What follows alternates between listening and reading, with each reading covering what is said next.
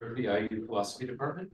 I am delighted to welcome all of you to the Philosophy Department's Distinguished Undergraduate Lecture Series, which brings a distinguished philosopher to the IU campus every other year for 2 public lectures and events with students and with classes. Today's lecture will be followed by a reception in the Federal Room, one floor up in the IMU, one floor up and down that way. And we hope that you will all join us for the reception after the talk. With food. Free food. Yes, free food. Free drink if you're old. And well, free drinks for everybody, but alcoholic drinks if you're old.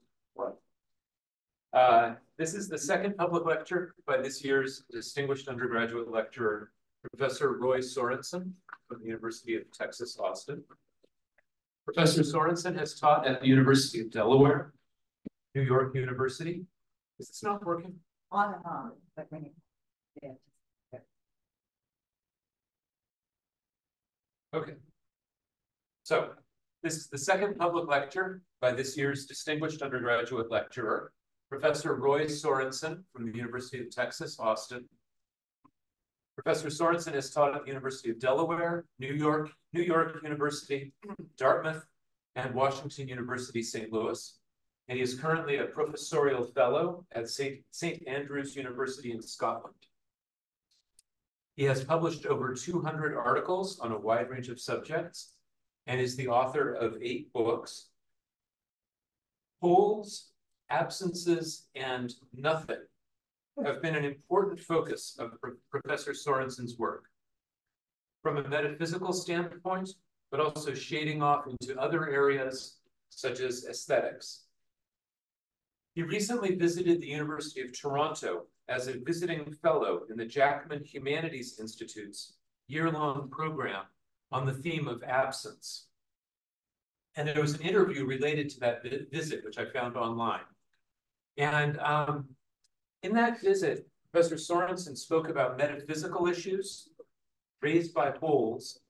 He also spoke poignantly about the lived human experience of absence. I was really struck by this moment in the interview. He was asked, during your career as a philosopher or your time as a self-proclaimed absence tourist, what has been your most profound experience or realization that relates to the concepts of absence or nothingness? And he replied, seeing the absence of the Twin Towers after the 2001 demolition following the 9/11 attacks was the most awesome spectacle of an absence. Now, I know that some of you here are probably not old enough to remember that change, but just imagine any major landmark disappearing from the world of your experience. Right, so I said, seeing the absence of the Twin Towers after the 2001 demolition was the most awesome spectacle of an absence. Their absence popped out of the skyline. When I lived in Greenwich Village, I looked to the Twin Towers to learn which way was south. The night after the 1993 bombing of the World Trade Center, the Twin Towers were merely blacked out. At night, this created an illusion of absence. After the 2001 attack, people were seeing a genuine absence. Today, Professor Sorensen will be talking with us about perceiving wholes, and in particular about perceiving wholes without perceiving what they are wholes in. So I am looking forward to this presentation with great interest and curiosity. So please join me in welcoming Professor Sorensen.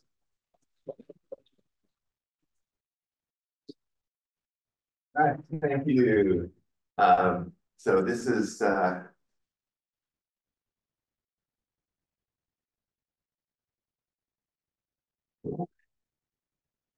so here's an old objection to materialism. You see the rings whole. This happened in 1970. This is partly what's kind of interesting. It takes that long for this objection to come out. So materialism saying that everything's matter. And so here's the basic argument that was really about it. You see the rings whole. the whole is an absence of matter. Therefore, not everything is matter. Boom. Materialism false. Was it through abstract numbers or is it's wholes? That was, and then, so it's a very well-written dialogue. It's very cleverly conducted, and pretty, erudite, by David Lewis and Stephanie Lewis, and I recommend the dialogue. So what I'm doing is, got a surprise for you. I cheated. I put one ring on top of another ring. That's why I handed out the ring, so if you want to see how it's done, you put one ring on, you have one ring occlude the other ring, so you can't see it. So some people find it just easier to, I mean, you can imagine these things. It's not bad, it's mind-bending. But the idea is that you can think a little easier by manipulating things. So I sit around with the rings and look at them. And the idea is we can then ask, so there's the secret ring. And here's the riddle. Is this the first time you saw the whole of the bottom ring?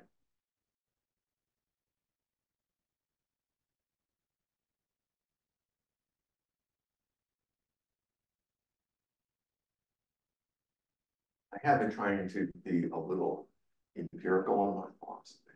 So, well, this is a good thing. So if you think this is the first time you saw the hole, the bottom hole, you just read. If you think it's not the first time, raise your hand. Slightly more. Significantly more. So another way I can ask the same question. I did it. I wanted to have it be a secret. So I'm not interested in when you first knew that there was a hole bottom there. I'm not interested in that. It's perceptual knowledge. I'm not interested in the question of when you believed there was a second hole. I'm not interested in perceptual. I just want interested in when did you first see it. So sometimes you see things and you may have no beliefs at all. You may go, what is that thing that you see? Okay. This is sometimes called non-epistemic seeing. So epistemic seeing is seeing involving belief. That's a technical term, won't be that important. But it's a riddle just about what you're seeing. Another way I could ask the question, now that you've been introduced to the existence of the secret hole, is if you just try to hide it again.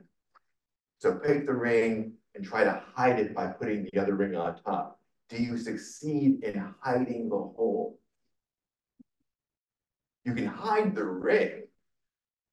That's true. But can you hide the hole? Some people think that maybe you can, and some people think that you can't. Or they think that this is so we do have a way of hiding the ring. You put another ring in front of it. Does that also suffice to hide the bottom hole?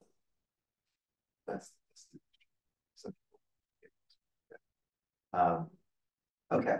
So there's the materialist, especially in these dialogues, has an opinion on these. This isn't the first time that you saw the things you can hide the hole. Because the materialist says that with the way you see a hole is by seeing what is a hole in. That's called the host of the hole.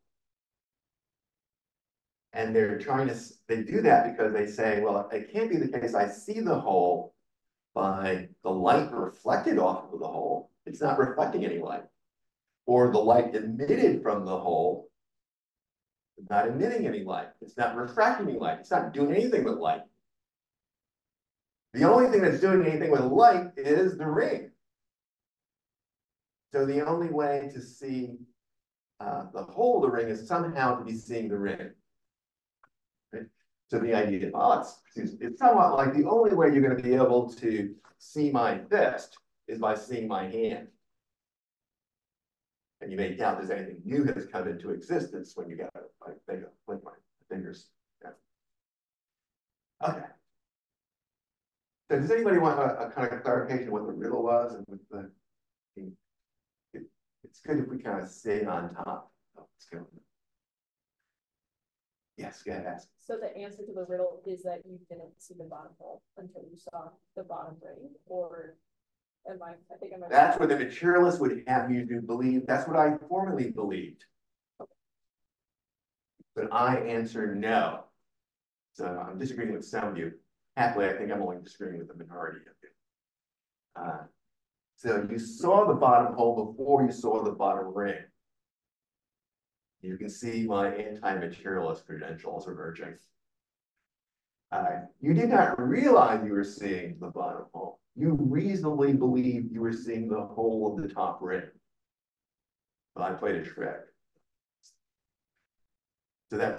So I have the anti-materialist position. I'm also changing the views. I was reluctantly agreeing with the materialists despite my anti-materialist. So there are people who, so there's a book called Holes by other opponents of materialism. They think that they're abstract objects.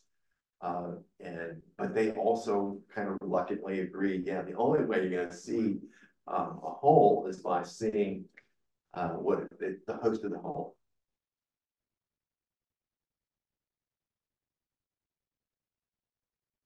So you could have various thoughts about, there's going to be like,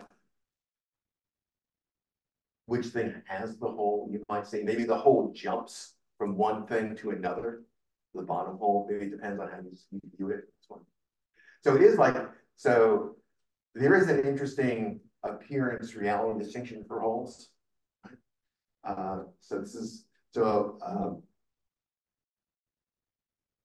So now I sort of have a handout, which is tended to kind of correlate with what I've been doing here somewhat. So I've gone over the issue, the little puzzle I'm getting going. I've done it informally. I'll try to make it a bit more rigorous as we go on. So we're at rule one. So you're supposed to, I see the puzzle. I understand it. And then we did our competing answers. So I'm doing this in a way because I had this methodology of writing triad. Because I had my students write it in a certain format, and they said, well, why don't you do it in front of us? Write your own paper. I thought, yeah, that's a good idea. And I've been writing it in front of them. So I have to do, I'm doing something. And so, well, why don't you do it this way? This would be the most educational thing for us. And so I've been doing it. So these students have been instrumental in me constructing the handout, because this is like how I wanted them to write their essays. I'm trying to defeat ChatGPT and say, because it's terrible at this sort of stuff. And so the idea is that I won't have to worry too much. It's not a very good. Anyway, so here's the so we have this clarification. It's an issue about perception. It's not about perceptual knowledge. It's not about perceptual belief. So some of the ground rules, and you can see a hole without seeing that it is a hole. You might mistake a hole as a black patch. So some things are genuine holes. But here's showing you one. It's much harder. All right. So, and then some things are not genuine holes. There's some things that they look like holes, they're not. You ever saw like a rabbit, Roger Rabbit, that cartoon, when people would just peel off the hole,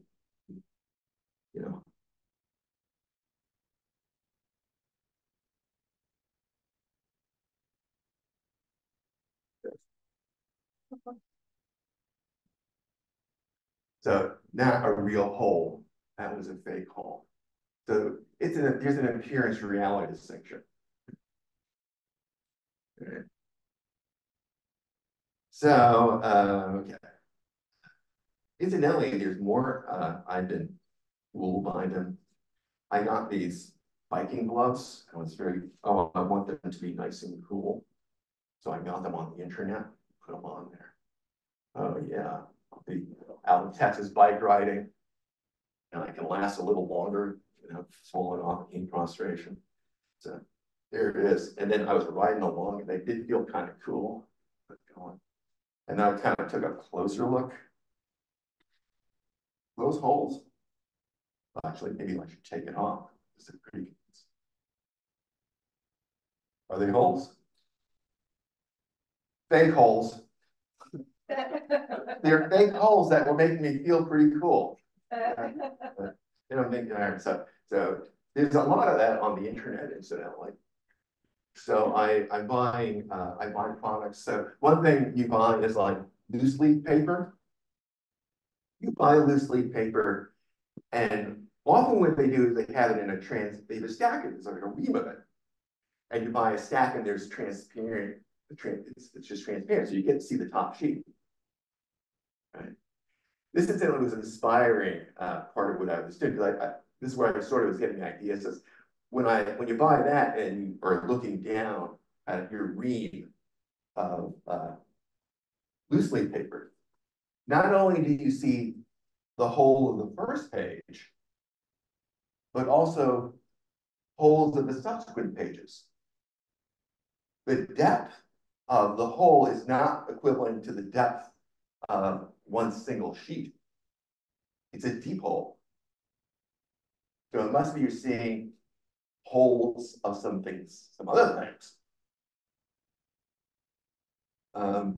So the idea is,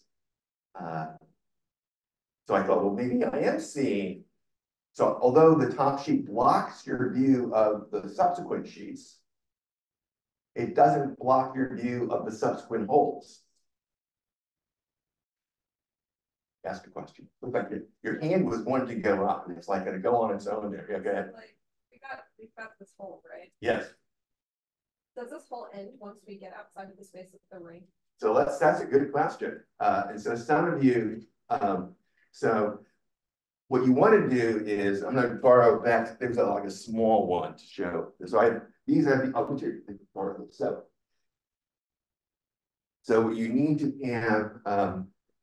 Let's see if we can make the hole get bigger. So it might be easier for you, actually, if you would just keep on moving this until the apparent diameter was the same. It's like a telescope sort of effect, but you can try it out. Try it out and make yourself, and then you might be able to raise the question. So yeah, you have the right view. Use one on to do this correctly.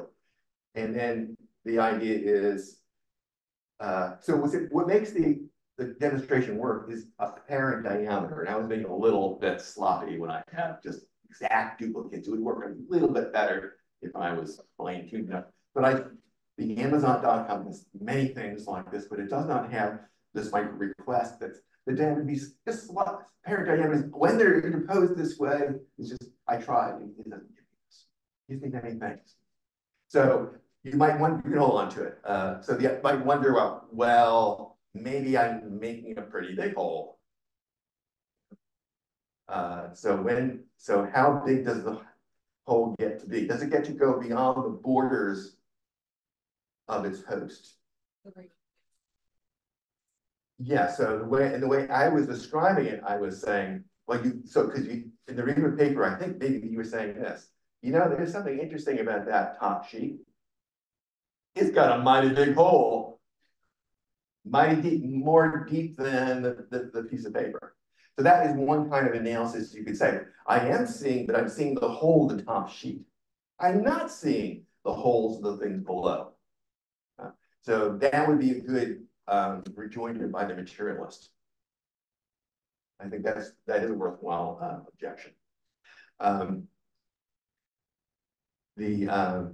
But to complete the little concern I have about big holes is that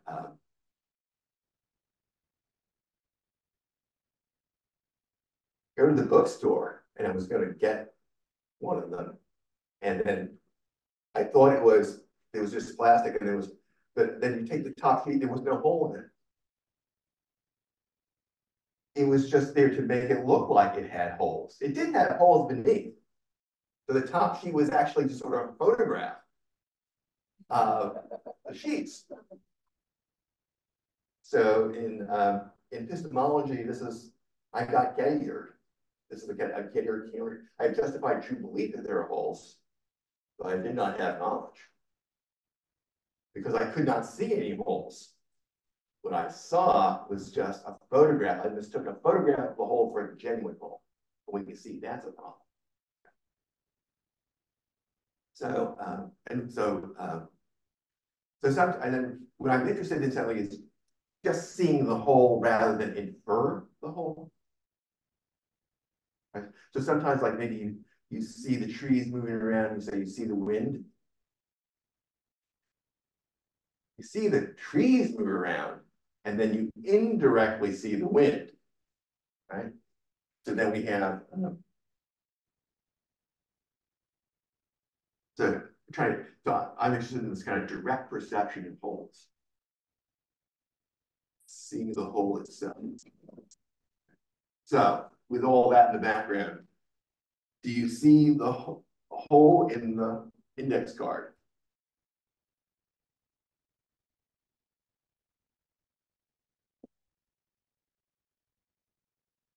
Not see it. Is there a hole in the index card?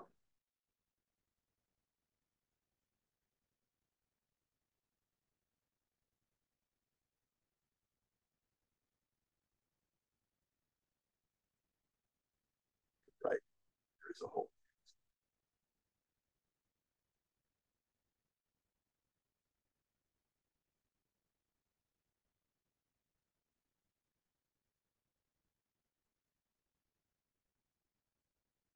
You had justified true belief. All right, so good for you. Now you see the hole before you merely inferred the hole. Okay. So we're just trying to reinforce the distinction. To reinforce the distinction between this appearance reality dimension, I gave you the lifesaver events that had the hole in it. And so this is intended to make it more vivid because I want to have, so in philosophy, you like to have common sense on your side. That's good. So I think common sense is on my side when we say you see holes. If you're walking along and someone's left a manhole cover off the hole, and you go, whoa, I'm not walking down, I'm going to hurt myself. And you walk around, right? Because that's a hazard. That's a deadly hazard. They shouldn't leave the manhole cover out. Yeah. So you're seeing the hole, and it's important you see holes. The other thing is you can feel holes. They're multimodal, right? So with the lifesaver mint, you can feel it with your fingers. Better yet, you can feel it with your tongue. You can put it in your mouth, and then you start getting a contribution by the perceptual psychologists. So not only they say, you see holes, and it is an illusion that the hole is bigger when you put it in your mouth. It seems bigger. If you had a tooth removed, you may have noticed, wow, that seems like a pretty big tooth I lost. Or you have a cavity, it seems big. Your dentist says it's not as big as it seems. Things are exaggerated in your mouth. Okay, it's an illusion. So you are sensing something, but it's an illusion about the size of the thing. So we need to have that in the background too, because you might be saying, well, there's a certain, maybe what's going on with this sort of, there's an illusion that you're seeing the whole, that could actually happen. And that may want to kind of move you like a feeling. So, all right. Okay, so here's a whole bunch of illusion stuff.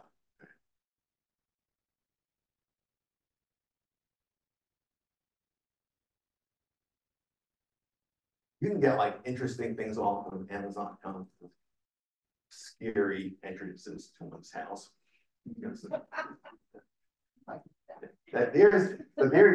the illusion that it's not like there's a hole and you're mistaking the properties of it. Here, the problem is about where there's a hole at all. There isn't any hole at all. It just looks like it's you know, that's about the existence of the thing. Right? As we saw that when I was looking at the loose leaf paper, there was the photograph, and on that photograph there wasn't any hole, but below there really were holes. So it was, I mean, an interesting amount of advertising actually kind of works this way. It gives you a falsehood that God gives you the truth. It's somewhat like my security system, and I should have taken these photographs with me.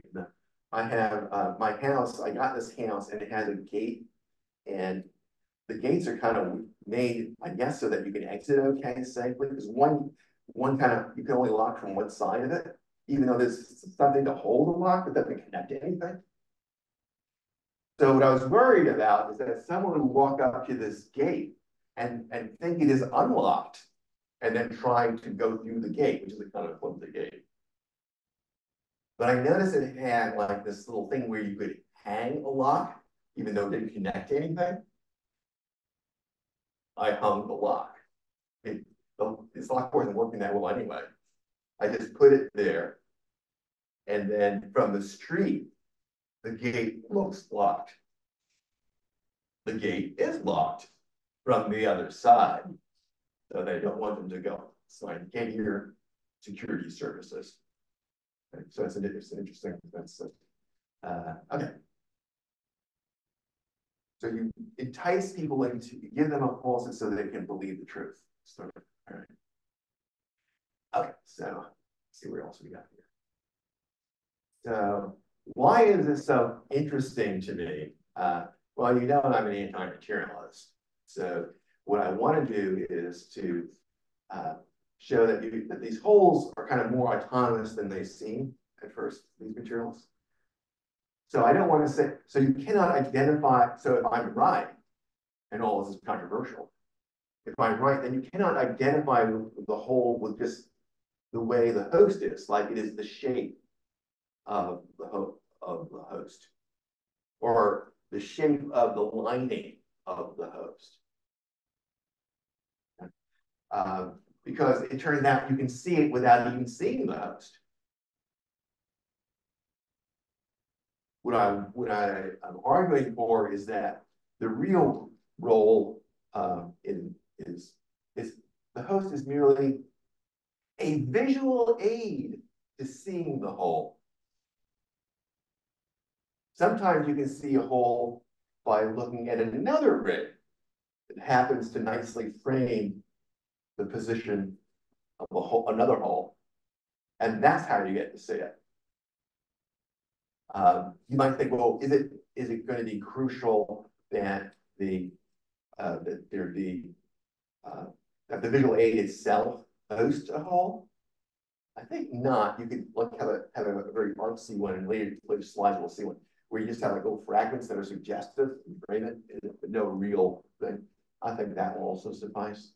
So I'm getting like more autonomy and trying to refute various theories that have been put forth about what holes are. So the general mystery goal is that you like to have some sort of, unless you want to go and say, I don't see the holes at all. It's just an illusion of seeing holes. Nobody does this. Everybody says, yeah, see holes. And then they're trying to tame the holes to make the world safe for materialism. So you try to find some naturalistic way of explaining what's going on. So what I'm trying to do is like deepen this debate. So it's kind of in the handout, a new development in the holes debate. And so we have a discussion on, I keep on alluding to this dialogue from Stephanie Lewis.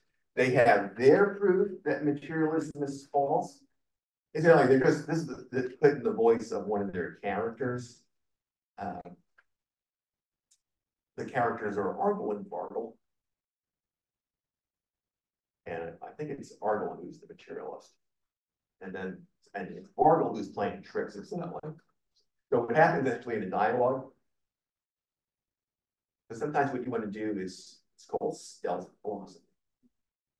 So people get suspicious of, oh, it's philosophical. It's like telling people it's going to be magic. So what you do is you don't tell them it's going to be philosophy. And then you just get them to say something philosophical. That's the idea. So what happens is they have invited, so Bargle invites Argle for wine and cheese to sit down. He knows they're going to be talking about materialism and so on. And he's just sort of settling in for the evening. And so Bargle offers Argle a slice of Swiss cheese. And he says, there are many holes in this slice of Swiss cheese. And Argle says, yes, there is. And Bargle says, gotcha.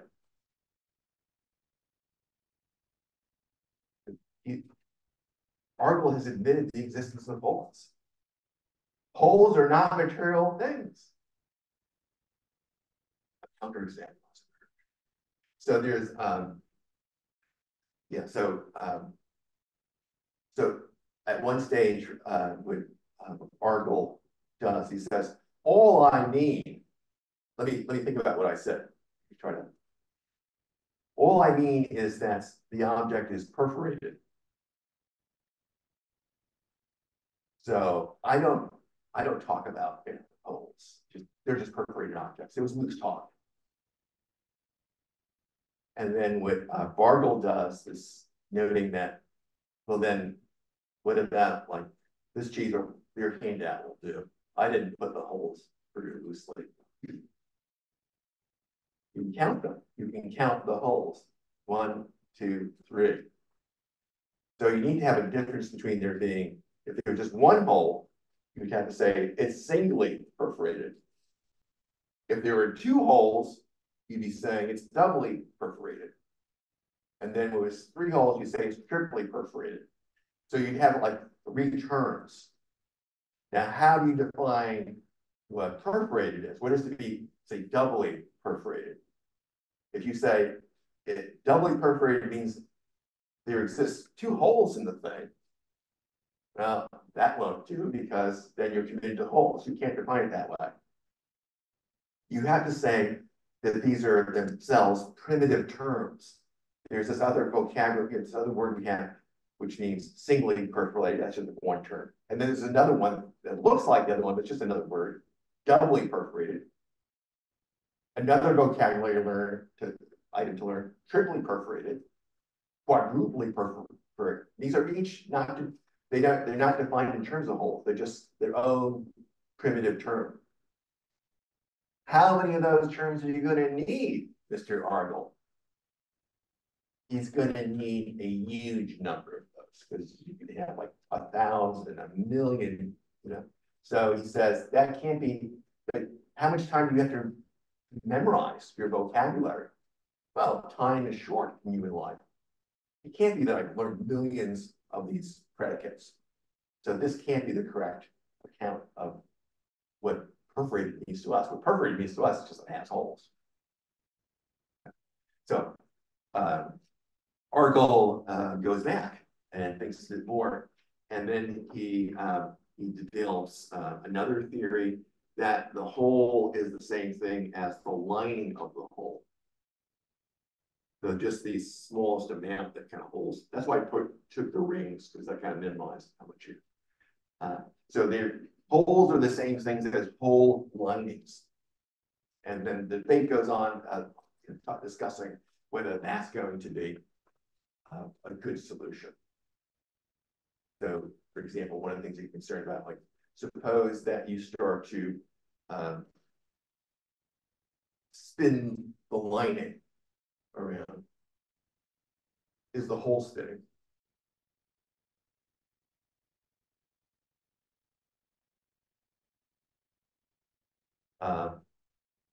Many people think no, but then how can the hole be the same thing as the lining? That's like one challenge. Okay, so it goes on, it gets to the TV. So I'm going to, here's another thing I'm going to try to press more. But actually, before I do that, let me just try to, since I wanted to show this methodology that I think is good for writing papers, I'll try to explain what we're doing. So the methodology is this. You write your essay and it's an inconsistent triad. That is, you've got, say, perhaps 3 propositions. It's a literal triad. And each one of those is plausible. That is, you kind of want to believe each one of them. But they're jointly inconsistent. They can't all be true. That's what triad does. Inconsistent triad. So the why I do it this way is because philosophy is pretty nebulous and pretty difficult because it's kind of nebulous. And what you want to do is to make it kind of clear what's at stake. So one way what's the problem you want to ask? What's the philosophical problem? Well, here's the problem, because I'm inconsistent. That's the problem. There's a small set of propositions that can't all be true, and yet I find myself believing them. So maybe I think that self-deception is possible. But at the same time, I think that if the deceiver cannot believe the same thing as his victim.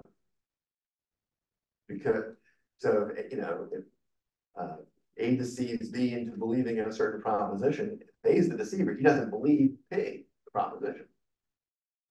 But if we talk about successful self-deception, then it would be the case, it can't, and if it's successful, then B does believe it. But if A equals B, then you get a contradiction, because you can't both believe something and it not be the case you believe. That's a contradiction. So many of you do think self-deception is possible. And I think you're all inconsistent. And you should feel uncomfortable. And then you should start changing your mind about one of those 3 propositions. So I understand that's a problem. You understand? And then what are we supposed to do? You say there's a problem, but you don't tell people what to do. Here's what you do. Change your mind about one of those things. Will it be an interesting change of mind? Yes, it'll be an interesting change of mind, because I'm changing my mind from something I thought was very plausible before. That's news. So that's the strategy of these inconsistent triads. Try to condense this cloud of philosophy into a few droplets of an inconsistent triad. So you might want to read Being in Nothingness about self-deception and so on. It's pretty diffuse. But zero in, and then and the other advantage you'd say is you may have noticed that you're much better at multiple choice questions than you are at open questions. If you can turn it into a triad, it's multiple choice. All you need to do is to refute one of the items in the triad. And you solve the problem. That is what solving the philosophical problem is.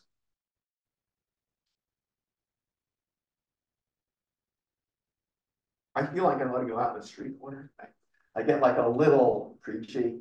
I feel like, handing out Bibles when I talk about triads.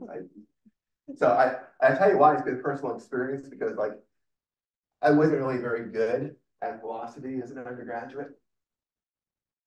I wanted to be good at it, but I was at the periphery, it was like a dog, waiting on the smart people on the outside. Participate, and I couldn't get it. It was just and so continued to struggle. And then I learned about this trick. So if you want to learn more, you can read about Nicholas Rescher, writes on how to do it. Strike amongst systems. Other people have used the format. Rescher has a lot to say. And Rescher has the advantages as a philosopher. He tells you in a book, then he tells you the same thing in another book in a different way. So he's very productive person this way, and instructively redundant. So it's good to, okay. Okay. So what I intend to do is to give you the triad. Why am I excited? Oh, I think I got a new puzzle. That's why I'm excited. Okay, so here are the items of the triad.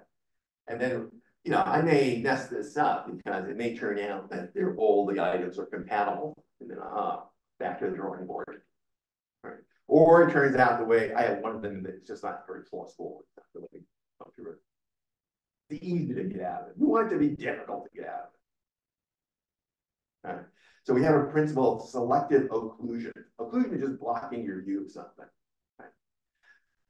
So exactly covering a host with a duplicate opaque host.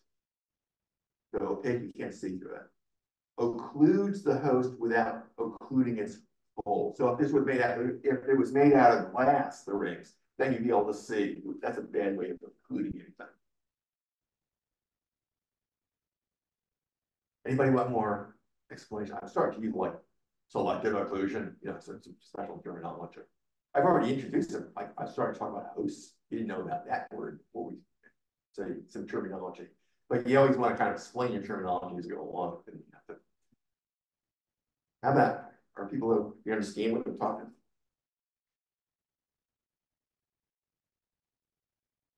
All right, selective. So you're going to have a slogan, right?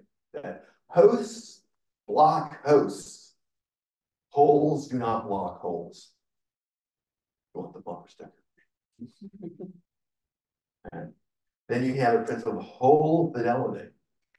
That the persistently visible hole of the occluded host is a hole solely of that occluded host. No shares, no transfer. The hole sticks with its host.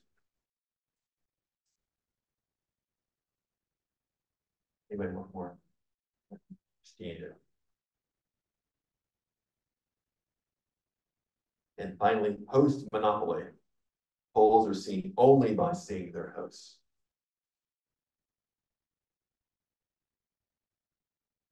And so the contention is, if I've done it right, you can't believe all three of those.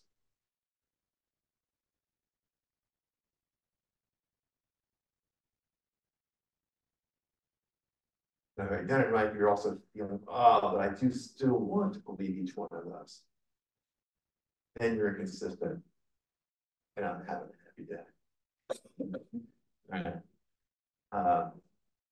Okay, so anybody want more on the triangle? Okay. Then I spent a little time trying to reinforce it really is consistent. When my students write the paper, they often think they've got something that's inconsistent, and then like, I'm a pretty slippery fish, and I find ways out. They have to go back to the drawing board and plug the hole. That's what it is. So then the way these things tend to go is then you start to give more independent support for each of the legs to reinforce that, oh yeah, these are each pretty plausible. And so I beef up the case for each one of those.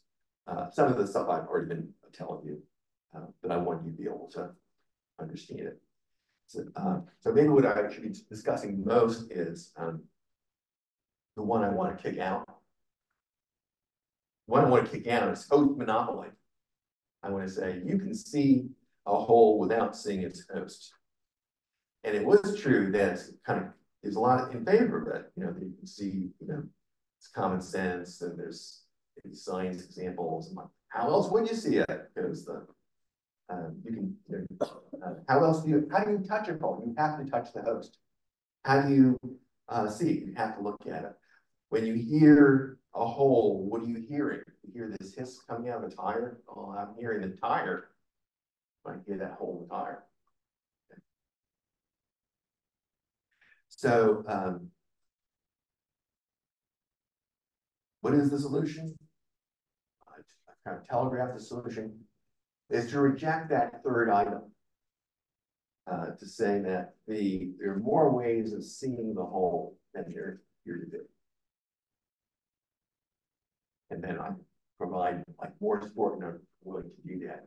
But I also wanted to stop just talking to you and kind of get more reaction from them. I have more slides we can go through, but I wanted to see maybe reactions. If you want to hold on to host monopoly, Maybe, yes. Am I right to assume that you try to disprove post-monopoly by arguing the whole is seen but just not perceived as a whole? Correct. You might think you thought you weren't you didn't realize you were seeing a whole, but that's what you were seeing. Yeah, so you got it. Yes. What's the whole that you're not seeing the host? Does that also mean that you don't need to see the host for there to be like that means that there doesn't have to be a host for you to see there's a hole. Yes. But could that also mean that you don't need the host to have a hole? I think they are metaphysically dependent on it. So the answer is no. I think that you have to have the whole can't wander off by itself, it can't be unsupported. So this metaphysical dependency on its host, but it is not perceptual dependency. So I think you are metaphysically dependent on your parents, that if those two people had not been around, your biological parents, those two people had not been around, you wouldn't be around. You're kind of dependent. They're essential to you. So, but I don't have to see them to see you, and here we are. I'm seeing you. You're not perception. It's not perceptual dependence.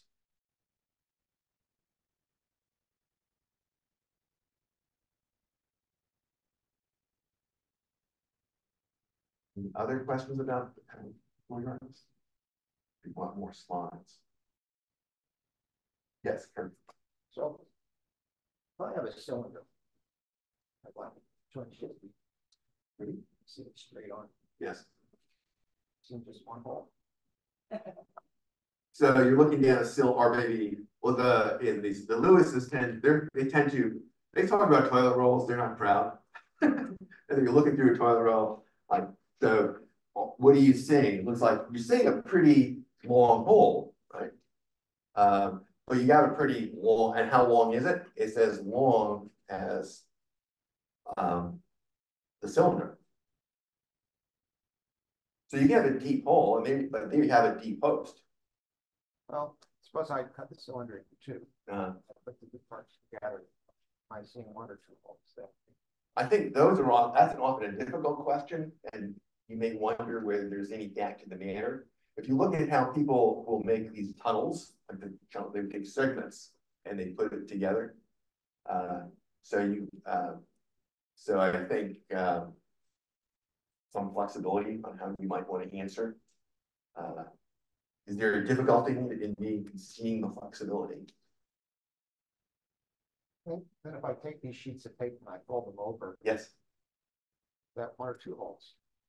So I'm saying it is two holes, and there are two parts of the hole.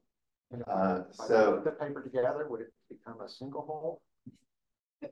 Insofar as we're counting them as just different, insofar as we're continuing to think of the segments as hosts, then they have their own holes, and then they can have a collective hole, and so maybe you can build up. So you can have like two different views. Maybe I'm just seeing two holes, or somehow there are two, but also sort of one, and then you get some sort of stuff about like sharing. I'm just wondering if I'm looking down the cylinder. Yes. Maybe there are many holes. Yeah, that would be an unusual way of putting it. But if you were to think for some reason you wanted to kind of split up the cylinder, so maybe you find out actually there's like in one of these tunnels they construct, the way they made it, they took many different segments, they put them together fairly seamlessly. But then you point out actually your segments. Yeah, but then I can divide the cylinder in segments off. Yeah, and then you have the question: is it sufficient by dividing them in thought that I have divided?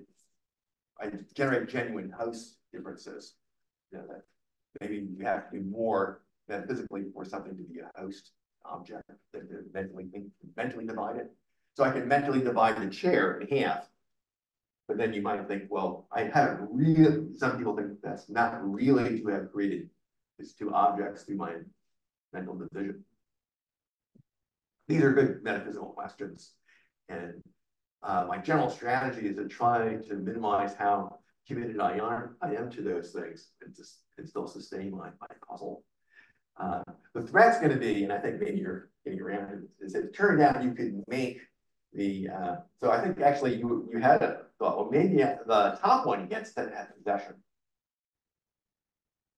And then I'm not, and so what happens is, well, you're not seeing the bottom hole, but it is no longer the hole of the bottom ring. I think that is one difficulty for that is that you could have two different viewers of what's going on. So if I see this one and I want to claim the back one, you might think that's a bit, selfish, right? Because you're seeing it from your perspective, and this one's the back one. So you have a scenario in which there are two viewers. So like each one sees a hole. Yes. So are you only allowed to see one hole at a time? I'm going to leave it like that, but so I want to have the competitive viewer. Maybe with your two eyes, if you're clever, I pull out one eye and I'll roll it around there. I'm not going to do that today, but maybe you could arrange one where there was a single perceiver. That's an interesting idea.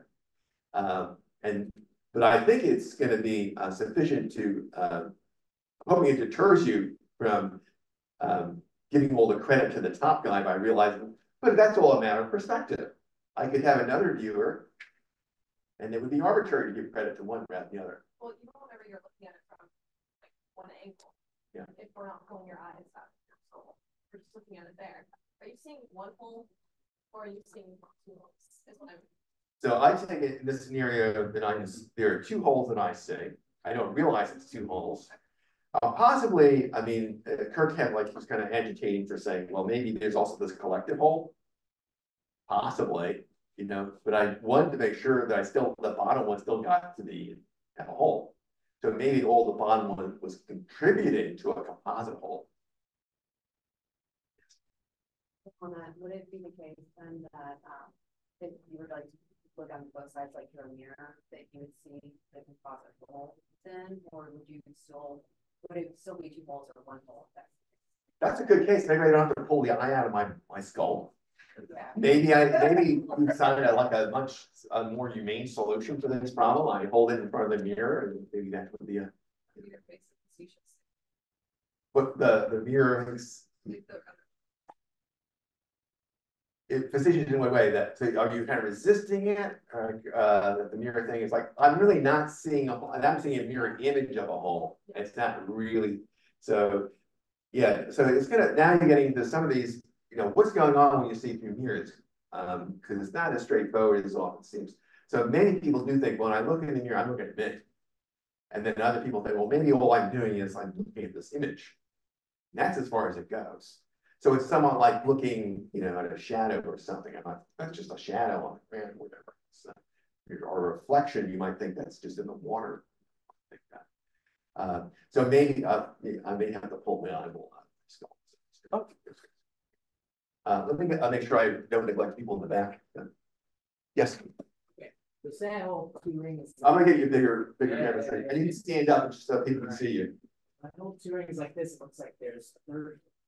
So, and this is sort of Kirk's questions. It looks like the whole mereology is going to depend on the host mereology. Is that your position? It's like, well, that's a third hole if we're like, okay, that's now its own distinct host. Yeah, I think that does seem attractive to me. So generally I'm trying to avoid extra commitments as I go along, but so that might be correct about the way to go. Yeah. Okay, cool. Yeah, it's mereology. Yeah. Right. Well, actually, that is a respected position on mereology, right? So, or if you're a mereological universalist, that's it. Anything, it's all in. Yes. Kind of quite similar to that. If I take this flat piece of paper and I roll it up, have I just created a hole, a true host to the hole? Is this a true host?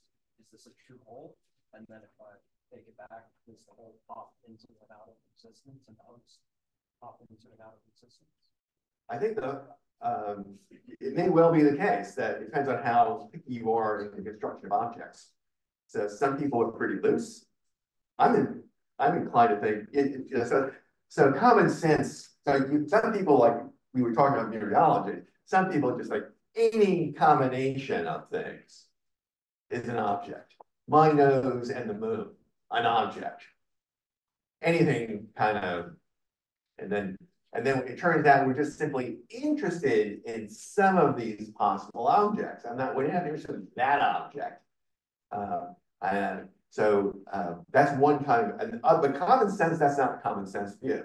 Common sense says, well, to be an object, they kind of have to be kind of unified and has some sort of integrity to them. And then, they kind of lay on, and it's very hard actually to deal with that principle when you try, well, tell me more common sense.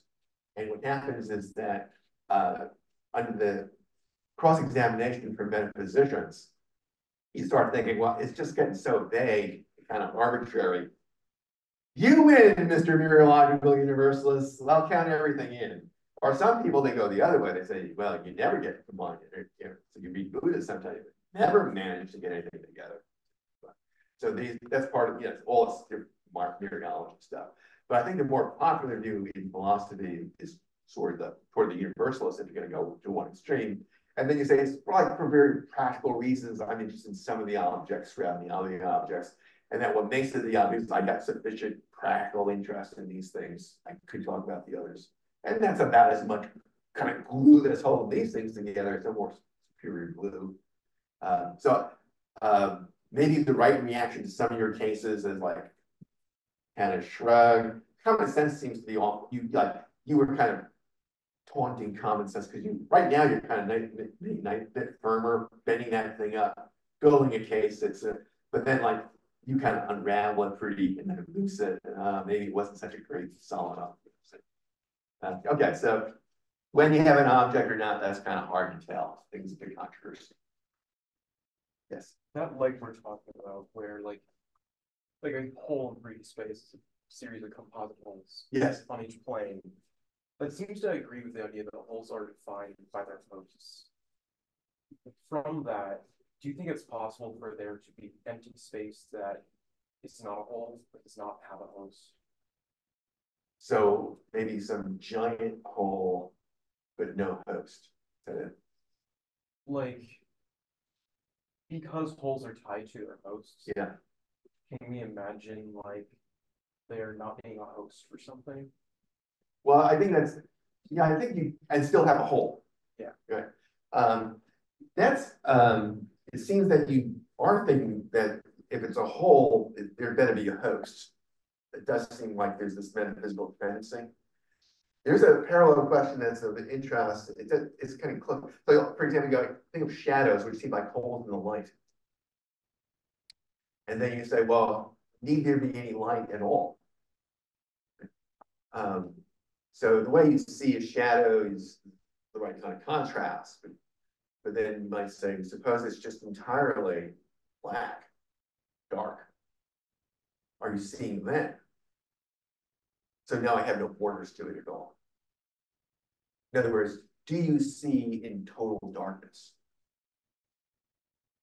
As when you go to a cave, they turn the lights off, that dramatic step. Everybody's gasp. Wow. You feel sorry for your blind companion. They can't see the darkness. You see the darkness. So that sort of pitching us to, it turns out, who needs light to see? Not me. I see in total darkness. So common sense is a little uncomfortable in that direction. On the other hand, it's a little bit like, how else am I apprehended? It sort of looks a certain way. It's dark. So that's somewhat, you're kind of, so I think though, if it's going to really, so because it's total darkness, maybe it's not a shadow. It doesn't have any more stuff. So I'm inclined to think, well, I better have some host for it in order for it to be a hole. So I take away, so destroy the host, destroy the. Are holes then just a subset of empty space in general? It can't be the empty space because space doesn't move. So that so the hole seems to move,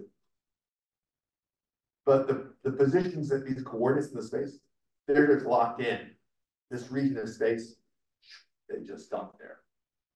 And so that's one, you'd like to say, well, maybe it's just the space. But then the problem is they move. And then, I mean, it'd be more if it turned, so this is just translational motion. But then if it turned out, could you have ones that rotate holes? So maybe you're spinning your toilet roll or whatever. So if we raise that question, maybe you can rotate them. To get a better understanding, think about holes in light shadows. So if it turns out that you've got a light and then there's you've got a ball, right, and it's casting this round shadow. And then you start spinning the ball. Do you spin the shadow? The way it looks on, it just looks like a round circle. The ball is going, but it looks.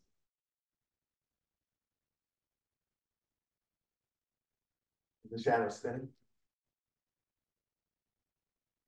Anybody in favor of shadow spin? That's the Light source. no, the light source, and like if it's spinning. Yeah, so just make it clear, you position it so you can't tell the ball is spinning by the shadow. Most people don't want it to spin shadow. But now, suppose you drive a nail in the ball so that something sticks out, and then have it rotate. It's spinning then.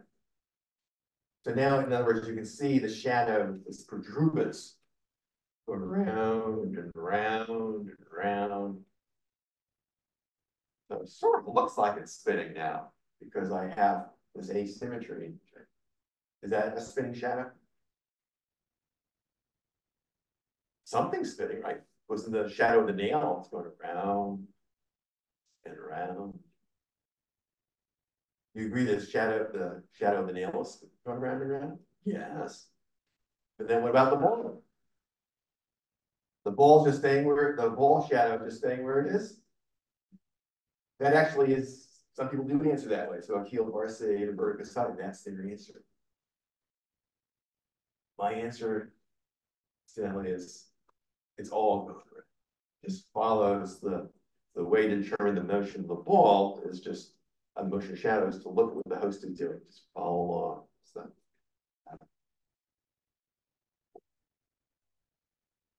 yes. Just wanted to follow up on this, your suggestion. A little bit of science fiction, for example, about a wormhole space. Does that have a host? In a hole? If people, so what's going on with space? So on a substantival conception, which seems to be what they really are doing, despite Einstein, what he says, seems like he's got this extra substance there, space. Then it seems like, yeah, you should be able to get, if it's a substance, maybe it does have a hole. That might be correct. I don't know enough about how well it qualifies as being a substance. People, incidentally, in the Middle Ages, they did, prior to this, wonder about where there are holes in space. Thomas Bradwardine is one of the things they debated. I have a hard time following what's going on in these debates. I don't know about the background. So give me something that's a good candidate for being a host, you know, and then I think I'm going to get a hole. I get a candidate for having a hole in it.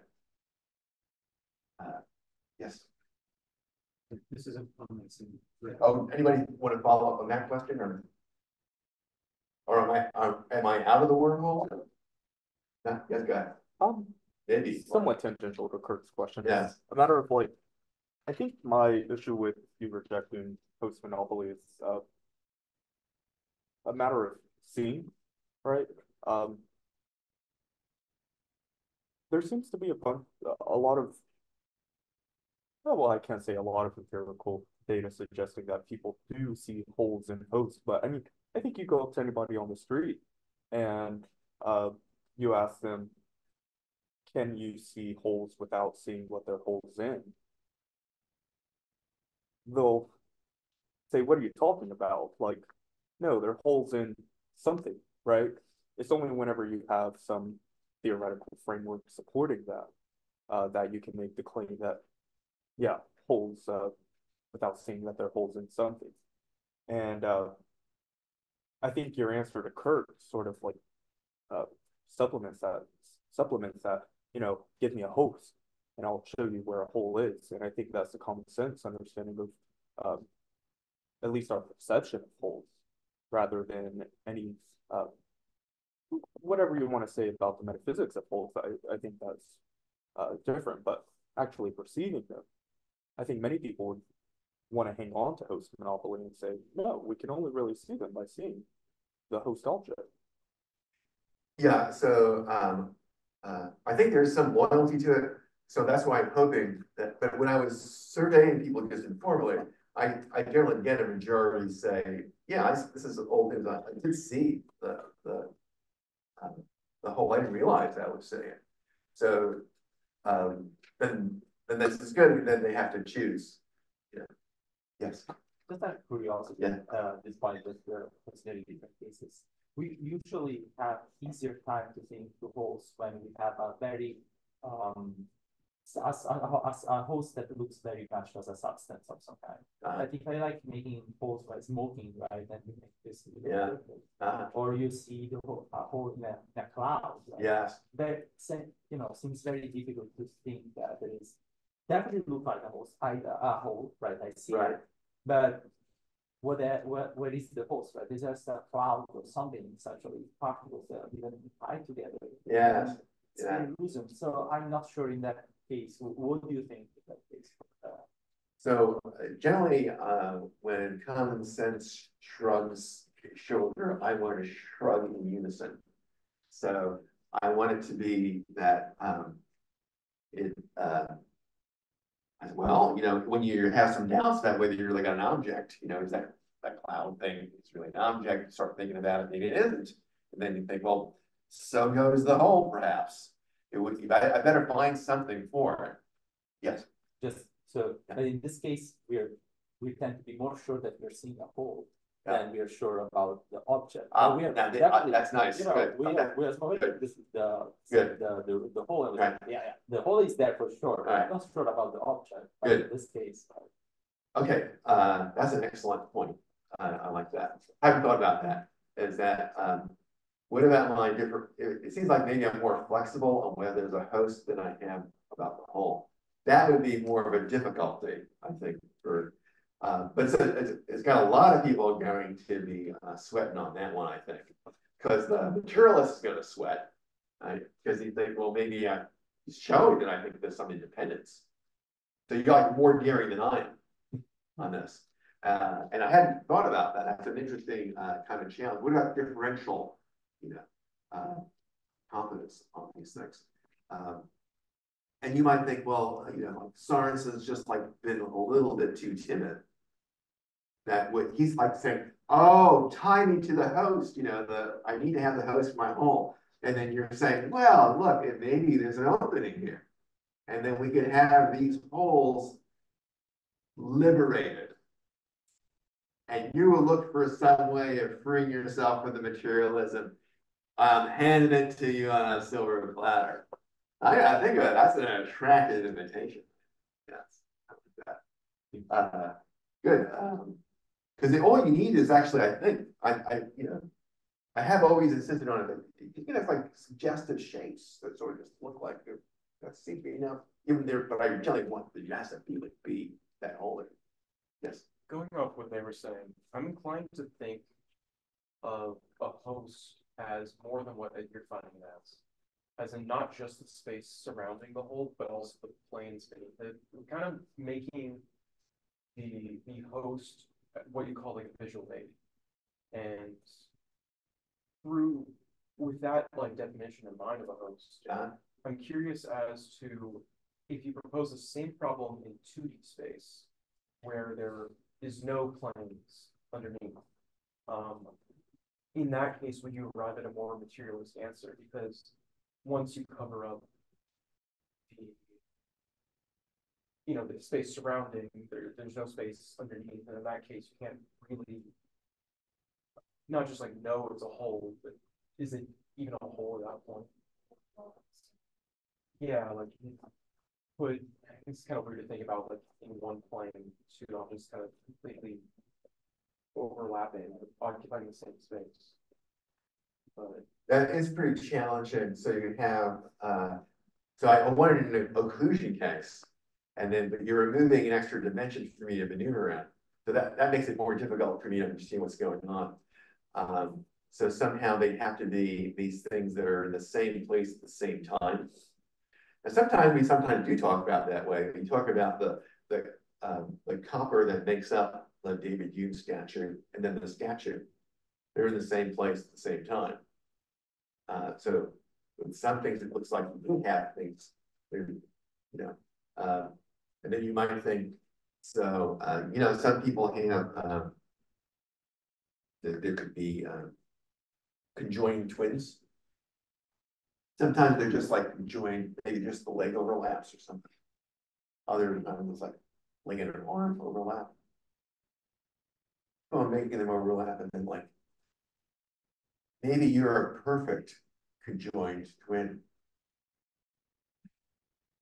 Total overlap, right? Many people don't think that that can work. Can't have the total overlap. But it is exciting to think that you might be deserving of 2 votes. Yeah, I just think like that scenario makes you more likely to arrive at the materials answer, and also might make the triad more consistent in the sense that if poles are only seen by seeing their hosts, and that you're always pretty much the space we occupy going to see the host, if that includes the space beneath it. And that makes it, I feel, more compatible with like selective inclusion, because in that case, the only case where the hole is being covered is like examples where you show like the faux holes, like one search like a black dot or something. So you have like, usually when people say I can make it more consistent, that sounds good. But with me and my triad, that's bad. So you were saying it such a nice, friendly way.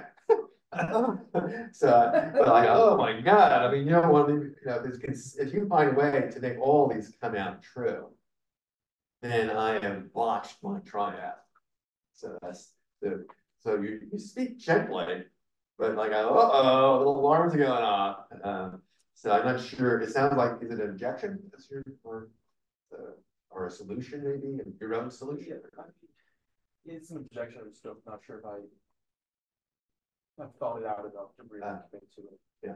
Well, I have kind of been thrown on the loop on if you just try to get one dimension. That part of it, I was kind of, I'm intrigued, but that's don't follow entirely. So yes. Yeah. So once we've denied host monopoly, I'm left wondering what it takes to see a whole, and in particular, you said so far why it takes what it's, you know, whatever it is it takes to enable us to see a whole. So I think about examples like I don't know, I've got mile-long 2x4s, and I draw a square out of mile-long 2x4s, and I take it that on your view there's a hole. It's, you know, a mile square hole. Yes. And now I'm on a tower a quarter mile up, you know, 6 inches from that bottom 2x4. Now, the 2x4 is like set on the ground vertically, right? And I'm on a quarter mile up high tower that's set maybe 6 inches away from that bottom 2x4.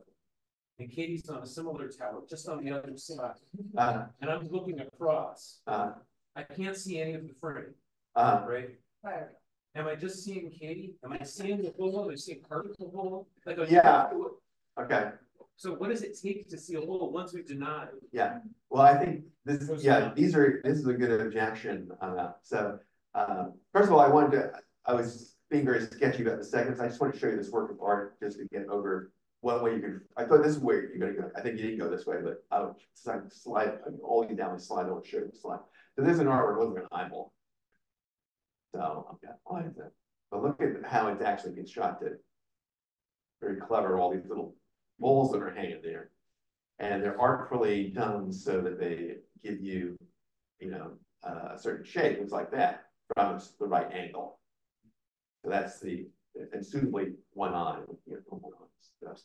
So you might, I was thinking, although this gun is very expensive to hire, so I couldn't hire, is that you could make something with this, and then all you would have is little scattered thingies, and so and so it would look like a hole, And the idea is that but that so far it would just be an illusion of a hole. Right, that would just be an illusion of a hole, and so.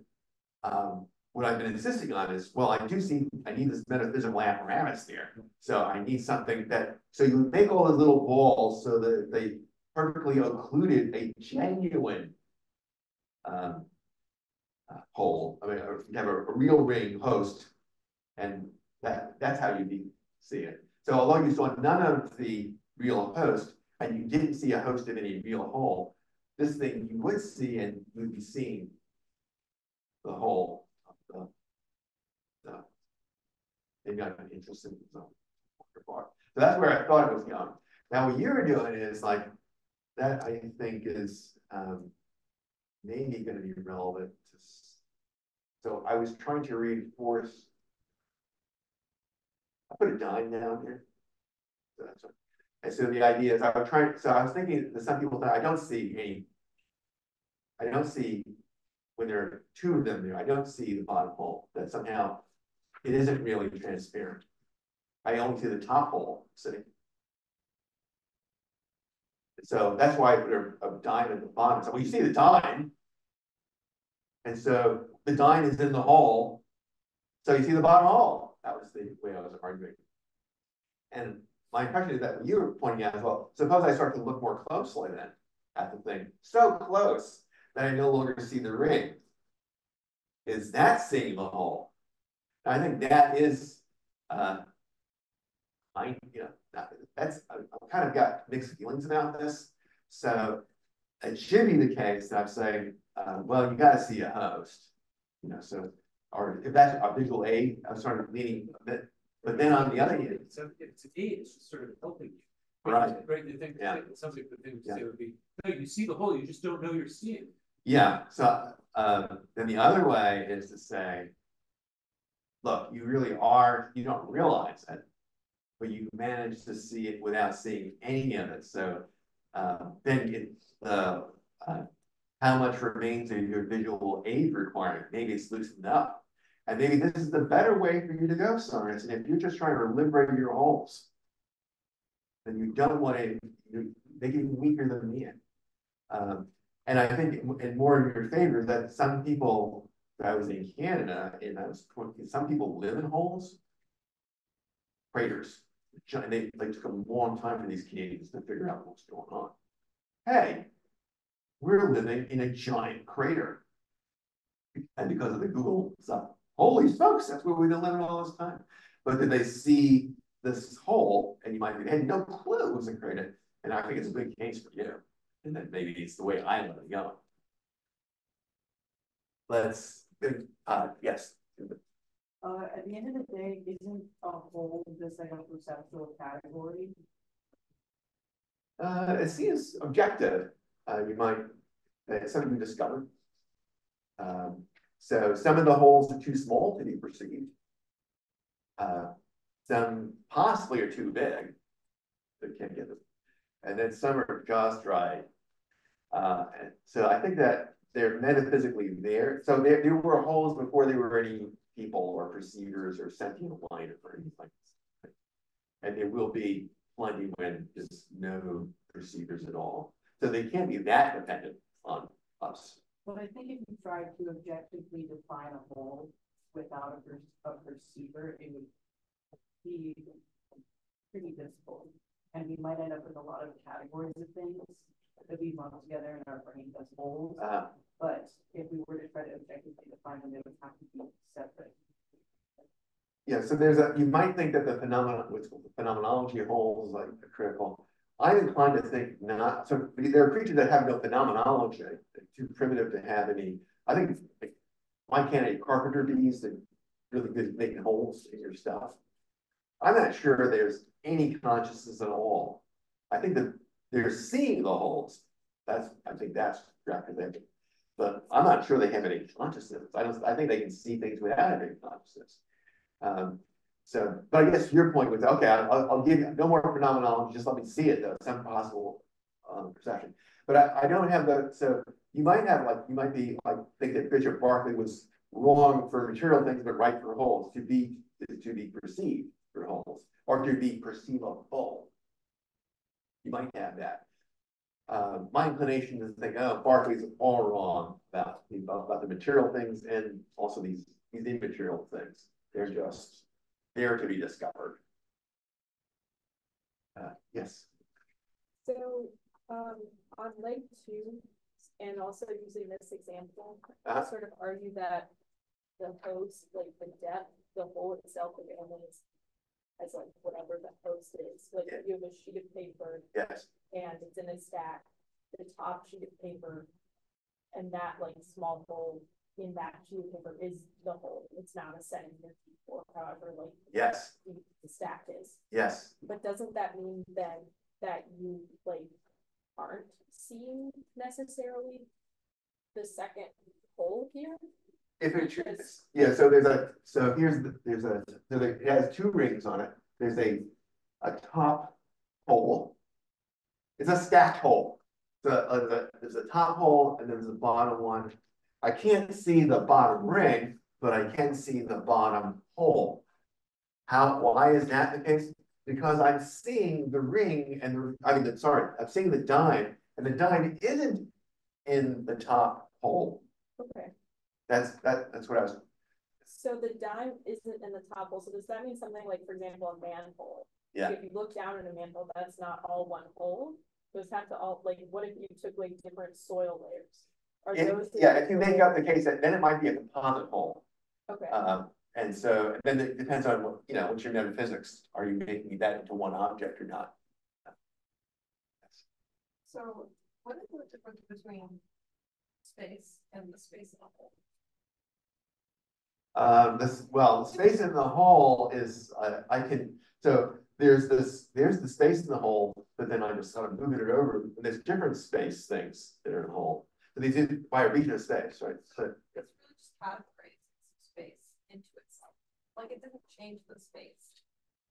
Yeah, it just moves through space, and then so there's this one region of space that is at now, and then down there's a different region of space that the holes are surviving this process, so they give you the same things that regions of space. So then whenever you're like looking through your giant 2x4 box and you're not seeing, the outside of it. Yeah. Then like that seems to be my perceiving the hole is contingent, on the ring. And the hole stays like the same, like as long as I'm not seeing the ring. Yeah. If I move it up or if I move it down, and I'm still looking through it and I don't see the box, then the hole to me is like it's still a hole, it's still the same. But then the space isn't like the space has changed as you move that around. Yes. But you're saying that it's the same hole even whenever you move it through space. Yes. Yet it's contingent. Like the hole to be a hole is contingent on our knowing that there's a ring to make it a hole.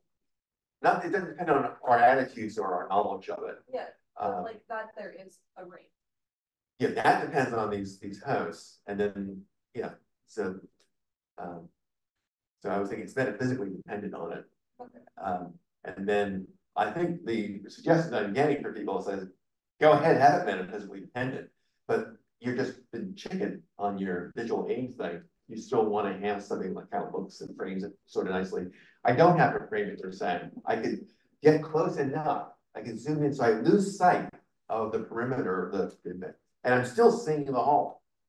But just like without space, theoretically, can you have a ring?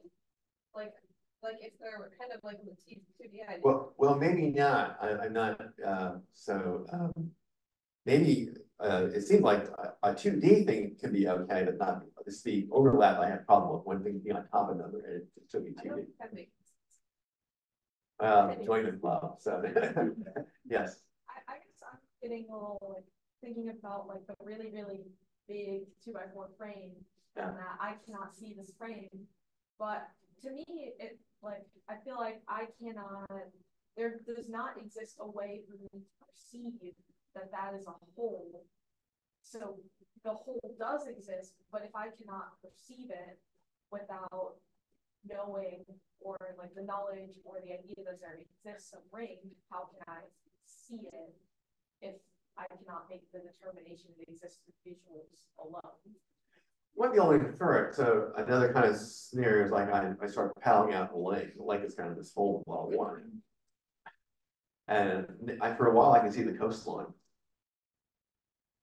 And I see this hole still, it's full of water. But it's make it very transparent water. Paddle out further, I walk this side of the coastline. And do I stop seeing the hole? I think the suggestion is no. You've lost sight of the perhaps the host, but you haven't lost sight of the hole. And so the visual aid thing is like that's too strong a condition. It looks like we can somehow, that might be correct, because I see like the more daring position on like being pretty well advanced, but something in that direction. It may be too conservative. Well, it suggests that you don't actually have to, there just has to be the host to see the hole. So you could have a transparent host, right? So yes. You can't see the host at all, but you look in the right direction, you see the hole. Yeah, so you don't realize it. So I think that's another one worthwhile case to consider. So it seems to be though a pretty you got the hole, but it's like and it's a terrible visual aid. But the idea is, well, okay, but like all you were trying to do is see the hole, and then so you kind of more evidence against the visual aid story, I think. Or maybe I don't know, somehow deduct that sort of. I mean, if you start out with that question, see a hole. If there's just a transparent ring in front of you, looking through it, what would people say? They say, oh, but now we're erasing that, counterintuitive. So it may be counterintuitive, but like you're kind of waving the red flag as sort of intolerable. I kind of do get it kind of attractive to surprises. So I don't want it to be kind of just crazy. So that's, but I think you think I'm gone over crazy. I'm starting to be sympathetic to this. So do I see it, but just don't realize it, or is it just an invisible hole? That's the. And so I think this is something I'm going to have to work out all the way there. So thanks for your visible hole, your visible ring. One slight variation of that. You can imagine, the things there initially you're looking through it, and they start to fade out. Yes. But it becomes transparent. No longer see it. Are you still seeing the hole, or does the hole fade from? Yeah. So I think that's another a good variation. I had done actually one thing Amazon didn't have, and I wonder if I put it into the slideshow here. Maybe I didn't. I had I took it in the maybe I didn't. Let's see. I didn't put it in perhaps. I had the Headless Women incidentally. It's called Black Art. So you notice I had to wear a black shirt for my card trick. And so that's the head. So she will do things like wave at you. So she's okay. And so the idea is like, do you see the head of the headless woman? She's still got her head, but she's got a dark hood over her. And so you've lost the outline. I think some people are somewhat ambivalent about whether they didn't realize it first. And they say, well, I'm seeing the head sort of, or maybe I do see the head. I think people are ambivalent about that. Anyway, with the scenario I have is I had these, it was this kind of lamp, selfie lamp, like you see the round ones. And then what you do is you I put it in my garage, it was real dark, and then lit it up, and I took a photograph. And so I was interested in an illuminated ring. And then, although I didn't actually do it, I said, well, I know what it would look like if I had a second illuminated ring behind it, but which was even blocked by this one. Isn't the case that then I would be seeing the back hole? Or would I simply see the front one? What's interesting in the scenario is that's completely dark. So generally, if you have like something completely dark, you do not see through it. And so this seemed to be another interesting challenging case. Something that you want to add into your objections. So I think we can squeeze one last objection. Or maybe rescue. You just have to be able to see through the whole, consider the whole. Because like I sit right here and like I look up at that event, and right now I can slightly see what appears to be a hole, but it's dark behind it. Yeah, see what it goes directly under it. Does not think that there's still a hole. Yeah. But I don't see anything through it. Yeah, so seeing through is actually an interesting concept.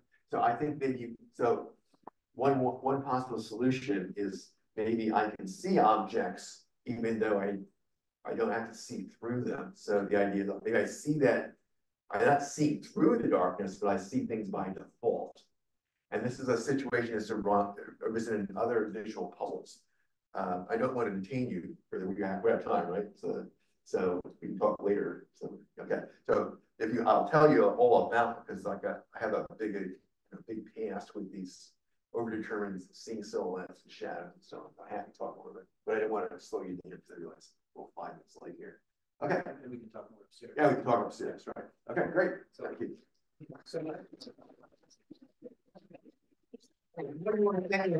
I guess I couldn't make this connect with anything. Is that these will they're sugar, so they're bad for your teeth, but they're if you crunch them in total darkness, they light up.